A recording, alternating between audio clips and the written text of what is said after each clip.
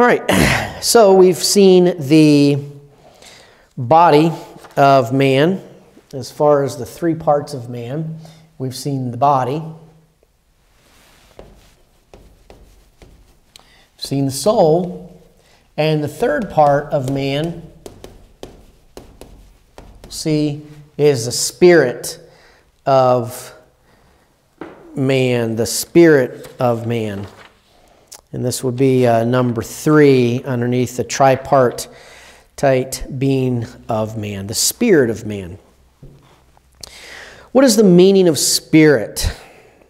The meaning of spirit. Let's get some space on the board here, and we'll go over this. With regard to the spirit of man,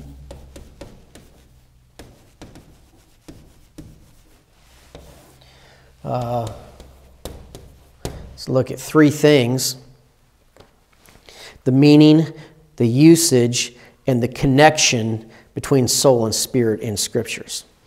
All right, so first, the meaning of spirit. The word spirit, or the word spirit, is that unique part of man which relates to God. So the meaning of spirit is a part of us that relates to God.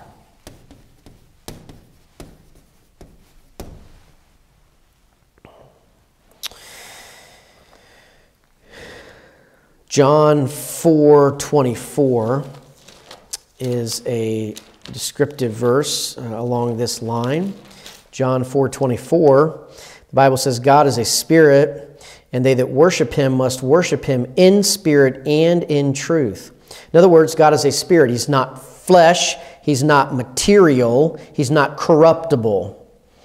So God is a spirit, and they that worship him must worship him in spirit and in truth. Must worship him in spirit and in truth. It's interesting with this very doctrinal description of God. God is a spirit. What follows that up is the way that we worship God. So is our worship important? Is the way that we worship, is the means by which we worship God important? I think so. I know so. The Bible here puts this very doctrinal description of God side by side with how to worship him then. Must worship him in spirit and in truth. So we're looking at the 3 parts of man. We're looking at the body. We're looking at the soul, and we're looking at the spirit. Worship that pleases God, or worship that must be given to God, is worship that comes through the Spirit. There's a lot of so-called worship today, and practically speaking, worship music today that worships God through the body. And the reason that's the case is because that is the tool and that is the appeal of country music and rock music and blues and jazz. It's an appeal to the body. And just because we put Christian words laid over top of music that appeals to the body doesn't make it Christian music. And so when we are looking at John 4:24 and we're having this command, we must worship him in spirit and truth, we should understand that we're not worshiping him in soul. Okay, part of the soul is our flesh. Much music today is an appeal to the flesh. Now, the body can be surrendered to God, and the soul and its contents, the heart, the mind, the will, the conscience, can be surrendered to God and controlled by the Holy Spirit and the spirit in man that relates to God. Okay? But the worship of God is spiritual. So when we have an avenue of worship, such as music, and its obvious appeal its obvious appeal is to the body, to the flesh. We know that we're not worshiping God in the way that He has told us in John 4:24 that we must worship Him. Now, there's a lot of defense for those that take Christian words and lay them over top of secular music or worldly music or music that just sounds like the world's music. Though there's so many arguments, you'd run out of space on this board.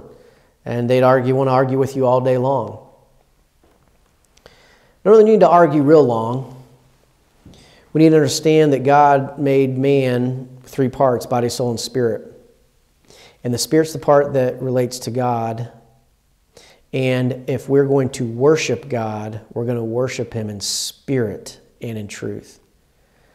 The way the world appeals to someone when they're producing music is not acceptable worship, is not acceptable worship to God. Okay?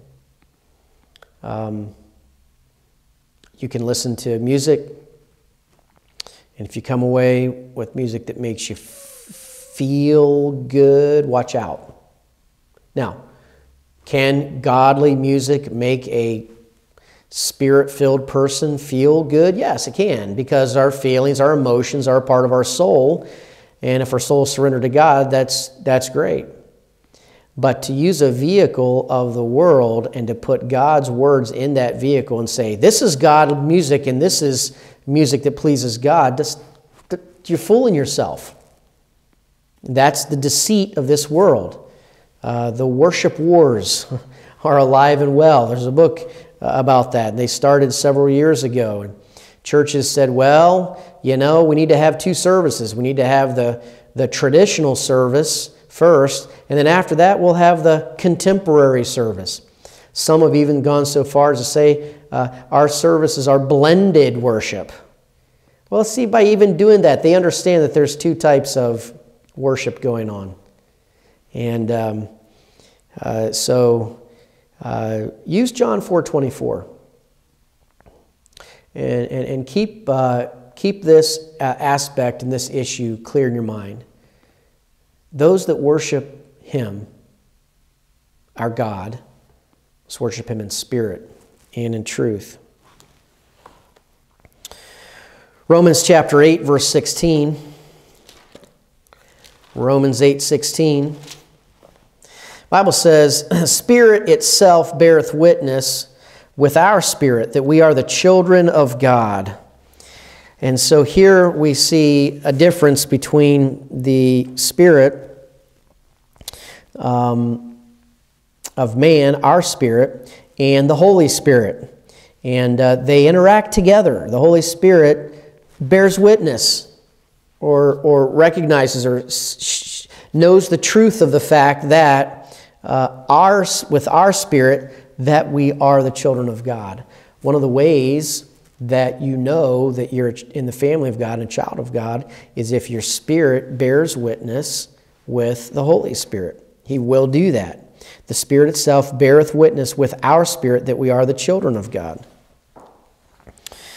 And so let's look also at 1 Corinthians 14:14. 1 Corinthians 14:14. Here we see, if I pray in an unknown tongue, my spirit prayeth, but my understanding is unfruitful. What is it then? I will pray with the Spirit, and I will sing with the Spirit, and I will sing with the understanding also. So here's our spirit, again in worship, in a way that pleases God. So the meaning of spirit, it's the unique part of man that relates to God. Number 2 here, the second point with regard to the spirit of man is its usage in Scripture. Its usage. Okay, the meaning and now the usage. So we have 5 uses for the word spirit, 5 ways that the word spirit is used in the Bible. So number 1, the first way, of course, is the Holy Spirit. That third member of the Trinity, that person, the Holy Spirit. We find that in Luke chapter 11, verse 13, and plenty of other passages. So the word Spirit can refer to the Holy Spirit. Secondly, is the spirit of man. The spirit of man, one of the three parts of man, the spirit of man. Job chapter 32 and verse 8, Job 32:8. The spirit of man, Job 32:8. But there is a spirit in man, and the inspiration of the Almighty giveth them understanding. Spirit of man. Job chapter 32, verse 8. Third usage for the word spirit is described in Hebrews chapter 1:14, and this is the ministering spirits or the angels. Hebrews chapter 1 verse 14 says this, "Are they not all ministering spirits sent forth to minister for them who shall be heirs of salvation?" So the ministering spirits or the angels. Fourth use for spirit is evil spirits or devils. These are described many places in the Gospels in particular, but take a look at Mark chapter 5 and verse 13. Mark chapter 5 and verse 13. Here we see, "And forthwith Jesus gave them leave." So the spirits here, collectively named Legion, make a request to enter into swine. In verse 13, Jesus gave them leave, and the unclean spirits went out and entered into the swine. And the herd ran violently down a steep place into the sea. There were about 2,000, and they were choked in the sea. So evil spirits. So the word spirit is used in what ways in the New Testament? One's the Holy Spirit. Secondly is one of the three parts of man, the spirit of man. Thirdly are the ministering spirits or angels. Fourthly, evil spirits or devils. And then number 5, the fifth way the word spirit is used, it's used to describe an attitude of the mind. So Philippians chapter 1 and verse 27. Philippians 1:27. There the Bible says this, "Only let your conversation be as it becometh the gospel of Christ, that whether I come and see you or else be absent, I may hear of your affairs, that you stand fast in one spirit with one mind, striving together for the faith of the gospel." So here it's an attitude of body or of mind, and several Old Testament passages point that out as well. So the meaning of spirit, it's the part of man that relates to God. We must worship God with this part of ourselves, our spirit. The usage of spirit, we see 5 different ways that the word spirit is used in Scripture. And then next, or lastly here, is the connection between soul and spirit in the Bible, the connection between soul and spirit. There are times when the spirit is equated with one of the other parts of man. So Deuteronomy 2:30, let's take a look there. Deuteronomy chapter 2 and verse 30.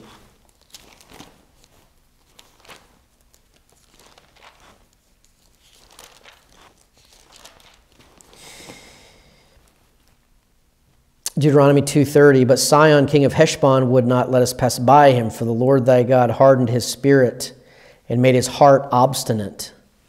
So hardened his spirit and made his heart obstinate. So here, the spirit is equated with the heart. Okay, and we categorize the heart underneath the soul of man. So here, spirit and heart are parallel. And then there's a time when the spirit is equated with the soul. Look at 1 Kings chapter 21, verse 5. 1 Kings chapter 21 and verse 5, where the heart is equated with the soul. "But Jezebel's wife came unto him and said, Why is thy spirit so sad that thou eatest no bread?" And so here we have this emotion shown. Here, the sadness, this emotion, is part of the soul. And Spirit is equated with that. And then 1 Corinthians 6:20, thirdly, the Spirit is equated with the body. 1 Corinthians 6:20. 1 Corinthians 6:20. So this is the connection between the soul and the Spirit in Scriptures. 1 Corinthians 6:20. Get there. 2 Corinthians. 1 Corinthians 6:20. For you're bought with a price, therefore glorify God in your body and in your spirit, which are God's. So body and spirit, we see an interaction between the body and the spirit. Both are to glorify God. So there's a connection between the soul and the spirit in Scriptures, and between the spirit and the body as well.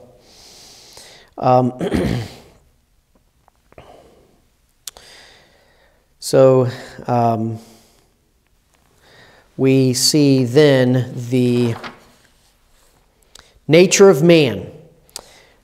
We believe man is made up of three parts: body, soul, and spirit.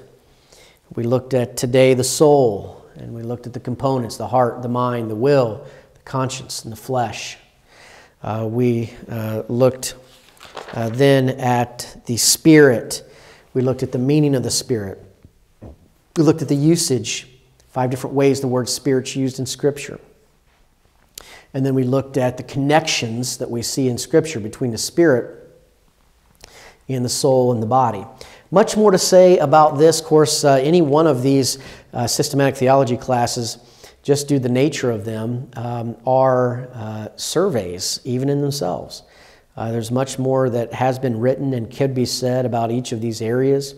But it's important to nail these things down and to see the distinctions between them, and then be better prepared to know ourselves. When we're studying Anthropology's Doctrine of Man, we're studying about ourselves, so we know where we're at and how to live in a way that pleases God. All right, now we're going to look next at Roman numeral number 3, the fall of mankind. So I'm going to clear off the board here with regard to the body, the soul, and the spirit, and get into the fall of man. Really, one of the saddest accounts in Scripture is the fall of man. Very sad, sobering account. But with regard to the fall of mankind, we see several things that I'd like to look at it in this structure. First, we'll look at the environment that the first man was in. Then we'll look at the responsibility given to the first man. And then we will see and hopefully learn a little bit about the tempter of the first man. So, with regard to the fall of mankind, his environment, his responsibility, and his tempter. And then after that, we'll see the actual fall of that first man. So, the environment.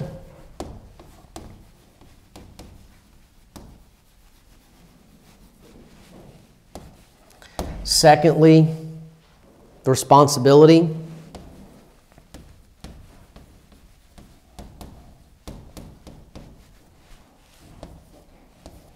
Third, the tempter. And then the actual fall of that first man. So the fall of man. Sobering account. And one of the benefits of studying the fall of man is that we can learn the tactics of the same one who's our adversary today.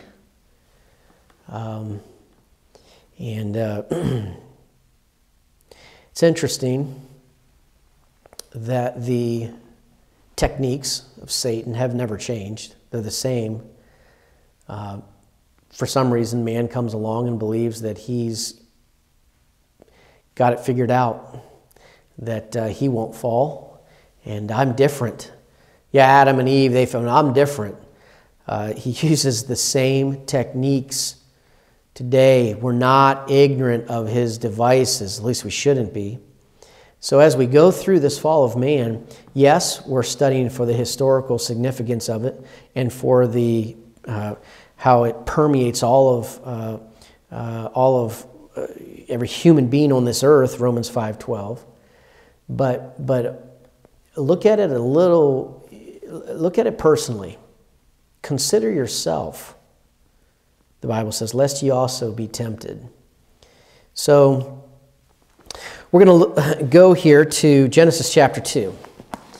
Genesis, the book of beginnings, and a wonderful book to study. Genesis chapter 2.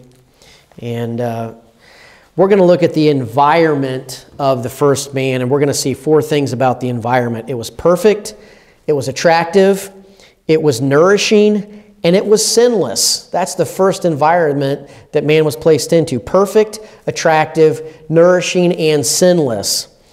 Genesis 2, 8, and 9. And the Lord planted a garden eastward in Eden, and there he put the man whom he had formed. And out of the ground made the Lord God to grow every tree that is pleasant to the sight, and good for food, the tree of life also in the midst of the garden, and the tree of knowledge of good and evil. So we learn some things from this, these 2 verses. This was a perfect setting. This was a place God prepared for man, a special place. Number 2, it was an attractive setting. It was pleasant to the sight, verse 9. It was a nourishing setting. In other words, it was a place for food. And all the food that man needed was in this place, in this setting, in this environment. And it was sinless setting. So what we learn about this setting is this. The situation in which the first man was placed could not, by any reasoning, have been a contributing cause of his failure, as says Schaeffer in his systematic theology. And so what we find is, although the environment was perfect, man still fell. People today have sought to find utopia on this earth. I'm sorry, it's not here. Adam and Eve had it. They still fell. They still sinned. So our environment is not the problem. The environment was perfect, it was attractive, it was nourishing, and it was sinless. Secondly, into this environment, perfect, man was placed with a responsibility. And this was going to be his test. Genesis 2:16. And the Lord God commanded the man, saying, of every tree of the garden thou mayest freely eat, but of the tree of knowledge of good and evil thou shalt not eat of it, for in the day that thou eatest thereof thou shalt surely die.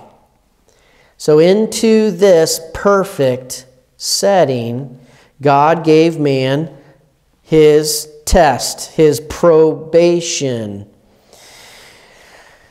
Well, in this setting, there's responsibility. There was to be fellowship with the Creator. God wanted and expected fellowship. Aside from the task of dressing and keeping the garden, during that time period was this time of fellowship and satisfaction with his Creator. Adam did the will of God. It's a time of fellowship.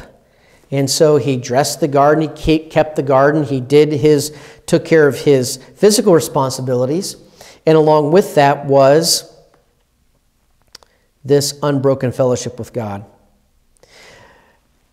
Underneath this point, let's note the fact that it was necessary that man have a test in this perfect setting as well. Okay? It was essential for God to place the simple test before Adam. Again, let's look at this test. Genesis chapter 2, verse 16 and 17. And the Lord commanded the man, saying, Of every tree of the garden thou mayest freely eat, but of the tree of the knowledge of good and evil thou shalt not eat of it, for in the day that thou eatest thereof thou shalt surely die. And so this test is given because God is showing man that he has a will. God created man with a will. If there was no test, then God would have created robots. But God didn't want fellowship with robots. God wanted fellowship with man exercising his will who chose to fellowship with him. If God created man without a will and a choice, then he was no better or different than the animals. So we learn something about God by what he created. He's a fellowship-seeking God. He doesn't desire slavish, instinctive devotion from man. No, he wanted a want-to type of fellowship. You've probably fellowshipped, you've probably spent some time with people that you know inside they're fellowshipping with you because they have to.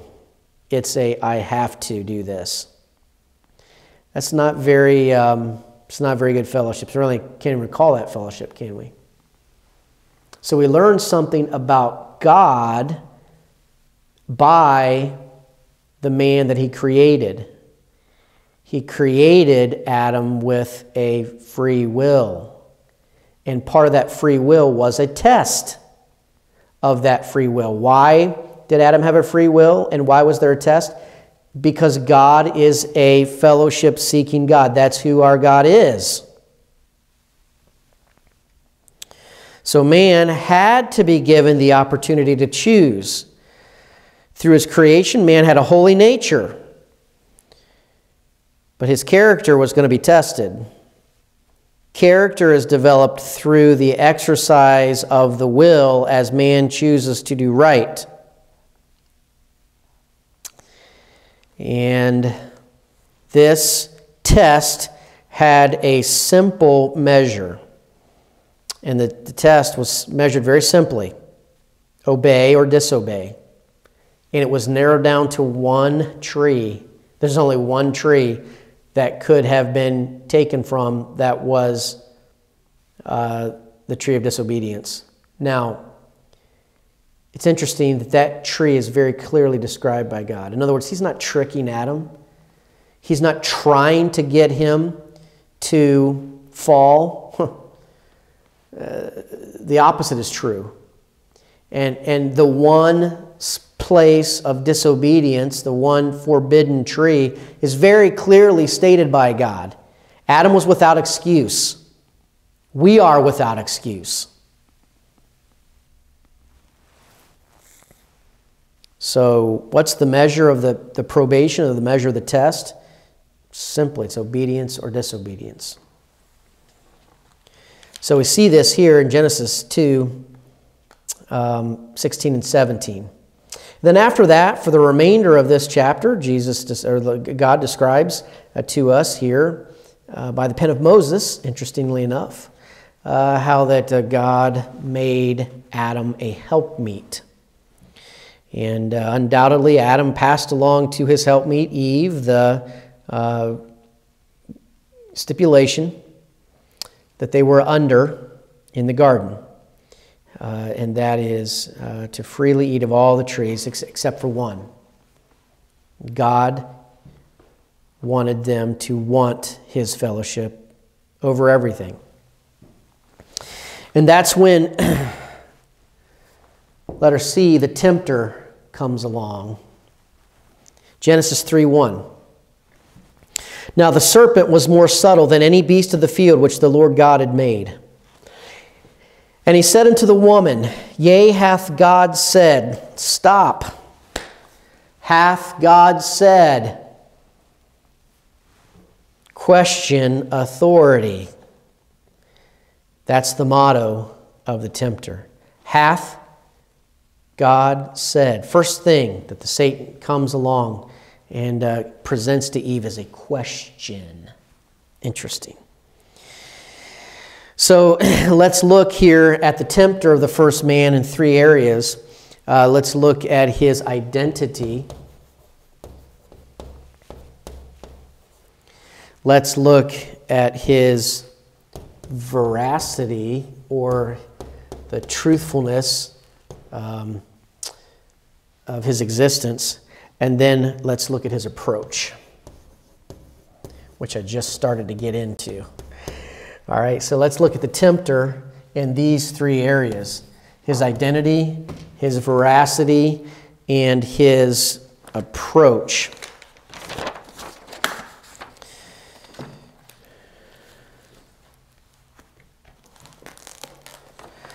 So, in the Genesis account, the serpent is he's given the title the serpent. We see this here in verse 3. We see we see he's subtle. He's a subtle serpent. We see the term serpent show up in 2 Corinthians when he's described further, and in Revelation chapter 12. So let's look at the identity here of this tempter, and he's described as a serpent, the serpent. Let's now look at 2 Corinthians chapter 11, verse 3. 2 Corinthians 11:3.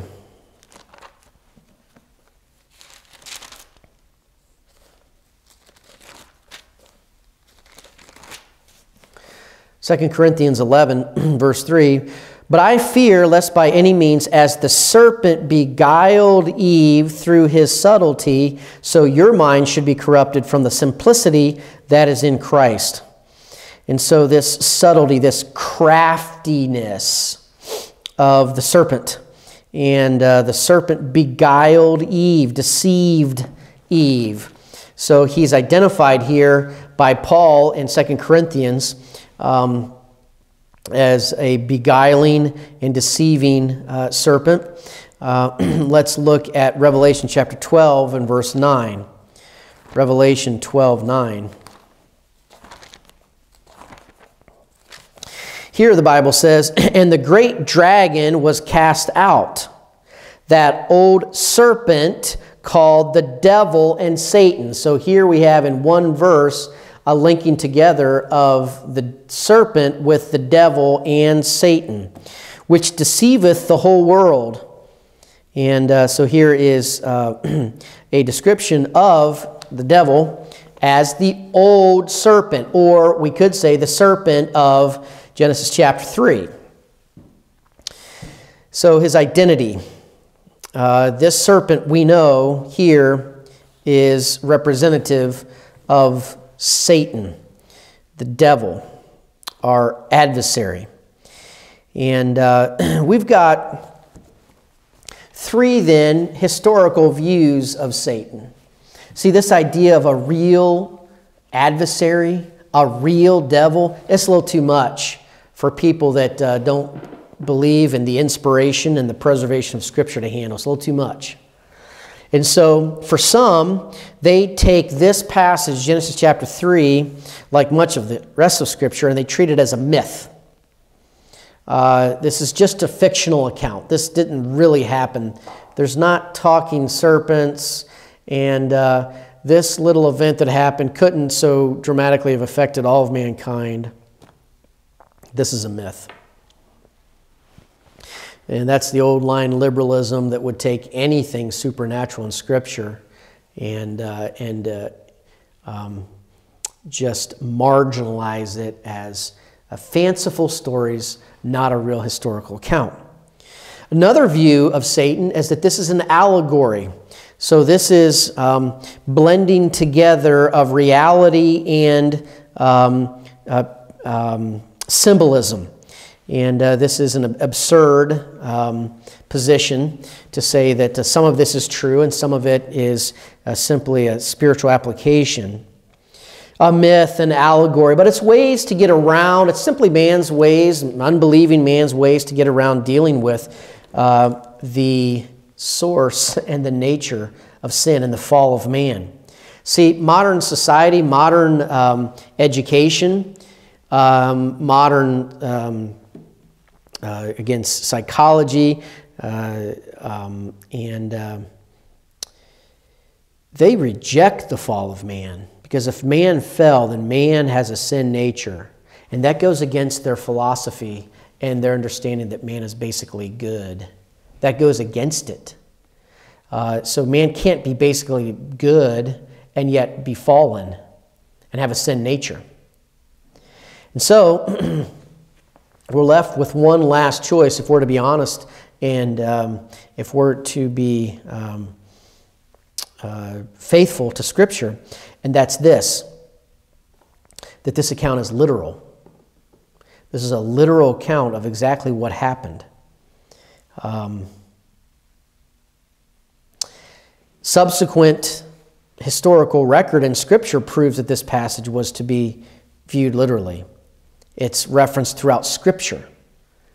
And so this account is taken as literal, all the way down to the time of Paul in Romans 5. Paul points back to this event, and he treats it as a literal event. It really, truly did happen. It's not something that's a supposition, or it's not an allegory. It's not just a story. It's definitely not a myth. Christ verified the reality of the people that are involved. Christ verified the reality of these people. Look at Matthew chapter 19, verses 4 and 5. Matthew chapter 19, verses 4 and 5, and here we see Christ dealing with this issue. Matthew 19, 4. And he answered and said unto them, Have ye not read that he which made them at the beginning made them male and female? And he said, For this cause shall a man leave father and mother, and shall cleave to his wife, and they twain shall be one flesh. And so here Jesus quotes from Genesis chapter 2, as though it is a historical fact that Adam and Eve lived. Of course, he would see the Bible this way. So we see here the Scripture treats this literally. Christ, as a part of Scripture in Matthew 19, treats this account literally as well. So his veracity, is he real? You bet he's real. Is this account true? Absolutely. It's just as true as John 3:16 is true. And then we see the approach of Satan, his approach. What's his technique? What's his tactic? What ploy, what scheme, what device did the devil use against Eve? If we can learn this, if we can learn Satan's approach to Eve and then to Adam, we can learn how he approaches us today. 4 ways. Number 1, it was through subtlety. Through subtlety. He is always a suspicious, sneaking foe. You know, he didn't come up and tell Eve, God's a liar. He came up and he dropped a seed into her mind, and that seed was in the form of a question. And that seed in the form of a question was something to get Eve to doubt. Just a seed, just a question. Hey, I'm not saying that this is what's going to happen, but did God say that? Subtlety. Suggestiveness, number 2, suggestiveness. Subtlety, suggestiveness. Did God say that? Doubting God's words? Doubting God's words? Why are there so many types of Bibles today? Because doubting God's words. Why do many people today simply reject the Bible altogether? Doubting God's words. Who started that? Who initiated that technique? Doubting God's words. Now, if we could go back today, we would say Eve. You shouldn't even be responding in kind to the devil. You're engaging him. He's getting you to doubt God's words. As soon as the doubt for God's words placed, you ought to reject that person, reject that statement, reject that proposition. Doubting our Creator. Eve did that. Why? Satan suggested it. Selectiveness. His approach was subtle, it was suggestive, and it was selective. In other words, it's alliterated, 4 S's. And what this selectiveness has the idea of this. It's trying to separate Eve from her authority. See, he's building up a case against God with Eve, and Eve falls for the trap. See, the devil is pulling Eve away from God, her authority. So here's Eve in fellowship with God. Satan, subtle, he suggests, he plants these seeds of doubt. And Eve is getting further. The more she engages Satan and listens to his reasoning, the further removed she gets from her authority, from God. And then also, Satan used the attack of sight. Look at what you see, Eve. Let's look back there at Genesis chapter 3. Let's pinpoint this technique. Let's see what Satan's doing. Verse 1, hath God said, ye shall not eat of the tree, every tree of the garden?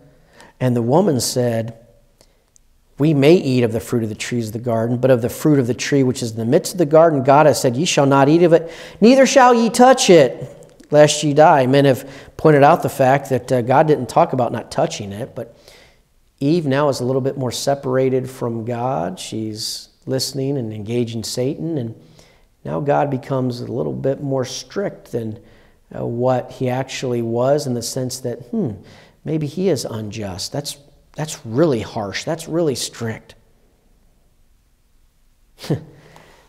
Satan knows that he's got Eve separated from God enough. In verse 4 that he says, ye shall not surely die. Let me tell you what you're going to benefit if you follow what I'm telling you to do. Let me tell you all the good things you're going to get. Let me tell you all the fun you're going to have. Think about this, Eve. God knows, the devil is telling Eve what God knows. God's holding something back from you, Eve. Boy, that's the way it goes today in the world, often with young people. You know, you're not getting everything out of life. You're not able to live life to the fullest by serving God. I mean, how square is that? I mean, think about all the stuff you're never going to get another chance to live this life to the fullest. So why don't you just dive in and follow your heart? Do what feels right.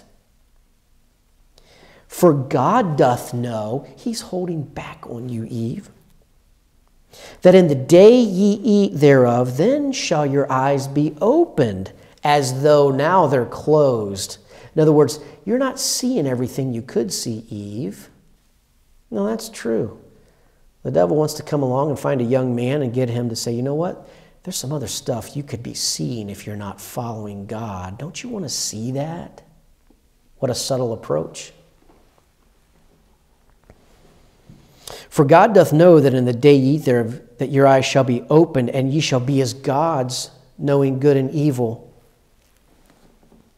The garden lies, 3 garden lies, 3 lies in the Garden of Eden that Satan perpetuates to this day. Number 1, deathlessness. You shall not surely die. Deification. You shall be as gods. And number 3, secret knowledge. Knowing good and evil. Secret knowledge.